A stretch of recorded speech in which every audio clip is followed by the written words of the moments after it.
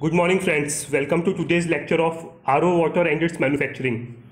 Friends, आज के इस लेक्चर में बेसिकली हम ये बात करेंगे कि RO वाटर क्या होता है, RO वाटर किस तरीके से बनाया जाता है, इसके क्या क्या यूजेस होते हैं, इसके क्या एडवांटेजेस होते हैं और क्या डिसएडवांटेजेस होते हैं, and various other things related to RO water.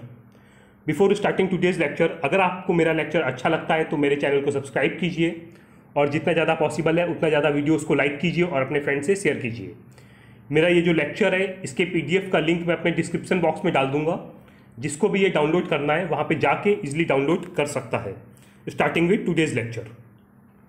सबसे पहले हम बात करते हैं व्हाट इज़ RO वाटर, कि RO वाटर बेसिकली होता क्या है.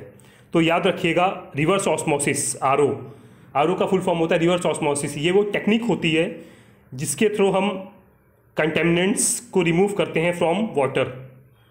लाइक इसमें जो कंटेमिनेंट्स रिमूव होते हैं वो बेसिकली आपके सॉल्ट्स होते हैं और वेरियस तरीके के पार्टिकल्स होते हैं. Reverse osmosis removes contaminants from unfiltered water और फीड वाटर. फीड वाटर मतलब जो भी हमारे पास में रॉ वाटर है उसको बेसिकली फीड वाटर बोलते हैं. When pressure forces it through semi permeable membrane. इसके केस में एक सेमी परमेबल मेम्ब्रेन होता है जिसमें वाटर को प्रेस करके हम फिल्टर करते हैं. वाटर जो है वो फ्लो करता है from more concentrated site of the RO membrane to the less concentrated site. Water आपका मोर कॉन्सेंट्रेटेड साइट से लेस कॉन्सेंट्रेटेड साइट पे फ्लो करता है to provide a clean drinking water, जिससे हमें क्लीन ड्रिंकिंग वाटर मिलता है. जो भी फ्रेश वाटर हमें मिलता है उसको हम बोलते हैं परमिएट, और जो कॉन्सेंट्रेटेड लेफ्टओवर वाटर मिलता है जिसमें हमारी मैक्सिमम इम्प्योरिटी सॉल्ट्स सब कुछ होता है उसको बेसिकली हम बोलते हैं वेस्ट और ब्राइन. अब RO सिस्टम में ये मेम्ब्रेन किस तरीके से काम करता है और फ्रेश वाटर कैसे निकलता है, कॉन्सेंट्रेटेड वाटर कैसे निकलता है, इन सारी चीज़ों के बारे में हम नेक्स्ट स्लाइड में वन बाय वन करके डिस्कस करेंगे. तो रिवर्स ऑस्मोसिस समझने से पहले आपको ये समझना जरूरी है कि ऑस्मोसिस क्या होता है. इसको हम नेक्स्ट स्लाइड में डीप में समझेंगे. तो अब हम बात करते हैं ऑस्मोसिस की. तो याद रखिएगा, समझने के लिए यहाँ पे मैंने एक एग्जांपल दिया हुआ है. एक तरफ आपका सॉल्ट वाटर है जिसमें आपका बेसिकली सॉल्ट के कुछ सॉल्ट का कॉन्सेंट्रेशन है पानी में. एक तरफ आपका फ्रेश वाटर है. अगर इन दोनों के बीच में एक सेमी परमेबल मेम्ब्रेन से हम दोनों को सेपरेट आउट करते हैं तो फ्रेश वाटर आपका फ्लो होके सॉल्ट वाटर की तरफ मूव करेगा. ये जो जनरल मूवमेंट है इसको बेसिकली बोलते हैं ऑस्मोसिस. अब आप में से कुछ लोगों के दिमाग में ये चीज़ आ रही होगी कि फ्रेश वाटर सॉल्ट वाटर की तरफ क्यों मूव करेगा. तो याद रखिएगा, केमिकल इंजीनियरिंग का एक प्रिंसिपल है, हमेशा हायर कॉन्सेंट्रेशन से लोअर कॉन्सेंट्रेशन की तरफ चीज़ मूव करती है ताकि दोनों तरफ कॉन्सेंट्रेशंस बराबर हो सकें. मीन्स हमेशा चीज़ इक्विलिब्रियम की तरफ मूव होना चाहेगी, हायर टू लोअर की साइड में चीज़ मूव होना चाहेगी. अब आपके दिमाग में ये चीज़ आ रही होगी कि एक तरफ तो सॉल्ट का कॉन्सेंट्रेशन है, दूसरी तरफ सॉल्ट का कॉन्सेंट्रेशन कुछ भी नहीं है, तो मूवमेंट सॉल्ट वाटर की तरफ से फ्रेश वाटर की तरफ में होना चाहिए.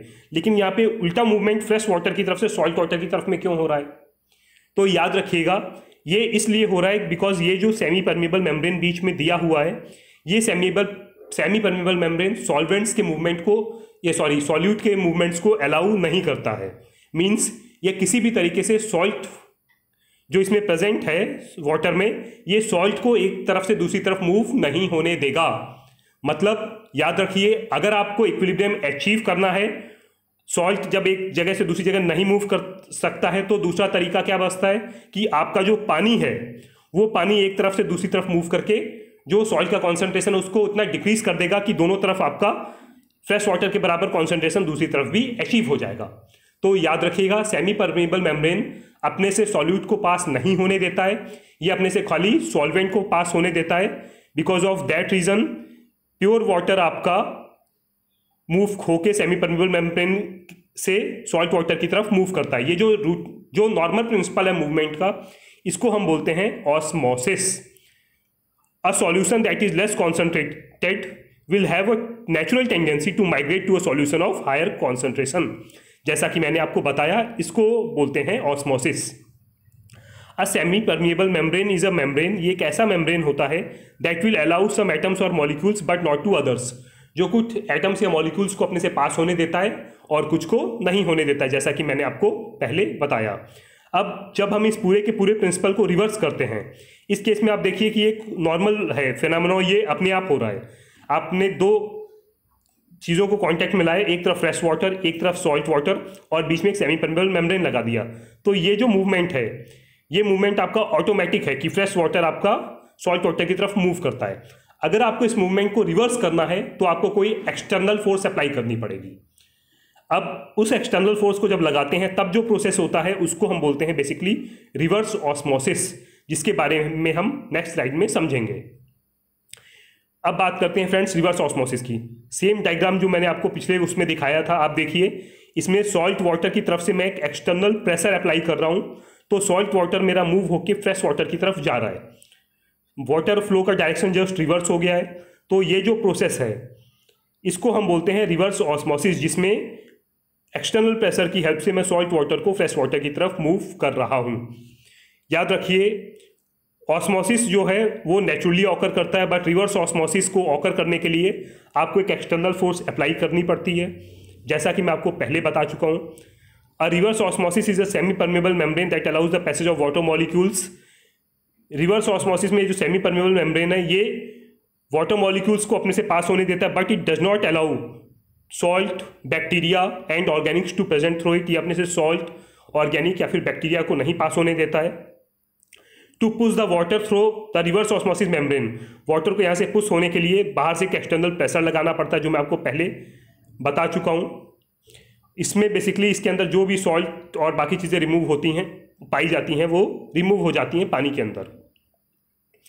अब बात करते हैं working of reverse osmosis system, कि रिवर्स ऑस्मोसिस सिस्टम बेसिकली कैसे वर्क करता है।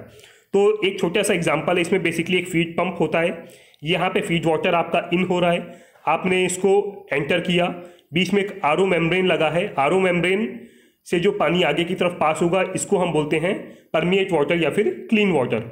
और जो एक रिजेक्ट स्ट्रीम निकलती है, जो रिजेक्ट स्ट्रीम में निकलता है वो होता है हाई कॉन्सेंट्रेटेड सॉल्ट वाटर, जिसको हम बेसिकली बोलते हैं reject water.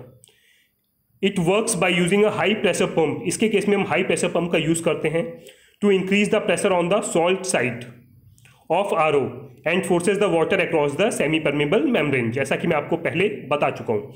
Leaving almost 95 to 99% of dissolve solid in the rejected stream. इसमें near about 95 to 90% solids rejected stream में आ जाते हैं। जो अमाउंट होता है प्रेशर रिक्वायर्ड, ये बेसिकली डिपेंड करता है कि सॉल्ट का कॉन्सेंट्रेशन कितना है फीड वाटर में। दोबारा सुनिए, जो प्रेशर होगा फीड पंप का वो डिपेंड करता है कि सॉल्ट का कॉन्सेंट्रेशन कितना है फीड वाटर में। मोर concentration of salt in feed water more pressure is required. जितना सॉल्ट का कॉन्सेंट्रेशन फीड वाटर में बढ़ेगा उतना ज़्यादा प्रेशर की जरूरत होती है, because that much pressure is required to overcome the osmotic pressure. जो आपका डिसैलिनेटेड वाटर होता है that is demineralised is called permeate, जैसा मैं आपको पहले बता चुका हूँ। और जो वेस्ट स्ट्रीम निकलता है उसको बेसिकली हम बोलते हैं रिजेक्ट, जो हाईली कॉन्सेंट्रेटेड स्ट्रीम होती है। अब आपके लिए ये जानना जरूरी है कि व्हाट आर द कंटेमिनेंट्स जो रिवर्स ऑस्मोसिस में बेसिकली रिमूव होते हैं। तो याद रखिएगा, reverse osmosis is capable of removing 99% of dissolved salts, जो भी उसमें आयंस प्रेजेंट होते हैं, सॉल्ट्स प्रेजेंट होते हैं, पार्टिकल्स, कोलाइड्स, ऑर्गेनिक्स, बैक्टीरिया, ये जितनी भी चीज़ें प्रेजेंट हैं ये इसमें रिमूव होती हैं। बट याद रखिएगा कि आरओ सिस्टम के ऊपर आप इतना रिलाई नहीं कर सकते हैं कि आप बोलें इससे 100% बैक्टीरिया या वायरस रिमूव हो जाते हैं, but maximum strength is being removed out. Second, RO water जो होता है, RO system is not capable of removing the CO2। जो वाटर के अंदर ट्रैप्ड CO2 होता है वो बेसिकली इसमें रिमूव नहीं हो पाता है, जिसकी वजह से कई बार जो हमें पानी मिलता है उसका जो pH होता है that is somewhat lower depending on the CO2 levels in the feed water, because CO2 जो है वो आपका कन्वर्ट होके कार्बोनिक एसिड बनाता है। नाउ हम बात करते हैं what are the uses of RO water. तो आरओ वाटर्स के जो बेसिकली यूजेस होते हैं वो फार्मा इंडस्ट्रीज में होते हैं, एग्रीकल्चर इंडस्ट्रीज में होते हैं, hotels, hospitals, म्यूनिसिपल्स, boiler feed water, food and beverage industries में इसका यूज़ काफ़ी ज़्यादा पाया जाता है। अब हम बात करते हैं एडवांटेजेस क्या होते हैं रिवर्स ऑस्मोसिस के। तो याद रखिएगा, it is the best method for water softening. Second, no ion particles can be allowed to enter through the semi permeable membrane, ये किसी भी आयन पार्टिकल्स को अपने से पास नहीं होने देता है। थर्ड वन इज इसका मेंटेनेंस काफ़ी सिंपल होता है। Maintenance can be done when the machine is still operational, maintenance तभी भी किया जा सकता है जब आपकी मशीन ऑपरेशनल कंडीशन में होती है। अब बात करते हैं डिसएडवांटेजेस की रिवर्स ऑस्मोसिस के। तो रिवर्स ऑस्मोसिस का डिसएडवांटेज होता है a lot of energy is required for the entire process. इस प्रोसेस के करने के लिए जैसा कि मैंने आपको बताया कि एक्सटर्नल सोर्स आपको फीड देना पड़ता है, फीड पंप यूज़ करना पड़ता है, तो काफ़ी ज़्यादा एनर्जी की रिक्वायरमेंट होती है। There is a lot of pressure is needed to डीआयोनाइजेशन। Third, the water becomes acid because it has been deionised from its mineral content. जो मटेरियल है उसकी एसिडिटी बढ़ जाती है। So it is not advisable drinking water for the process because naturally the water must possess some minerals, because हमारी body को कुछ minerals की ज़रूरत रहती है। तो आरओ वाटर में अगर सारे के सारे मिनरल्स रिमूव कर दिए जाते हैं तो ऐसा जो वाटर होता है that is not advisable for drinking. इसीलिए आपने घर में भी देखा होगा कि हम पूरा का पूरा टीडीएस उससे रिमूव नहीं करते हैं। अब आपके दिमाग में ये चीज़ आ रही होगी कि बेसिकली आरओ वाटर और डीमिनरलाइज्ड वाटर में डिफरेंस क्या है। तो याद रखिएगा, डीमिनरलाइज्ड वाटर के केस में हम उसमें सारे के सारे मिनरल्स जितने भी प्रेजेंट होते हैं वो सारे के सारे रिमूव कर देते हैं। बट आरओ वाटर के केस में आपका उसके अंदर जो सॉल्ट्स प्रेजेंट रहते हैं वो सारे आपके रिमूव हो जाते हैं, बट कुछ कंटेंट सॉल्ट्स का उसमें बचता है। अलॉन्ग विद दैट इसमें बैक्टीरिया, वायरसेस, जो बाकी चीज़ें रहती हैं वो आपकी प्रेजेंट रहती हैं। Means demineralised water system is 100% efficient, but RO water system is, you can say, is less effective in comparison to DM water system. So that's all for today's lecture. Next lecture में basically हम बात करेंगे आपका vertical mounted centrifugal pumps के बारे में, वो क्या होते हैं और किस तरीके से काम करते हैं। Till then, goodbye, have a nice day.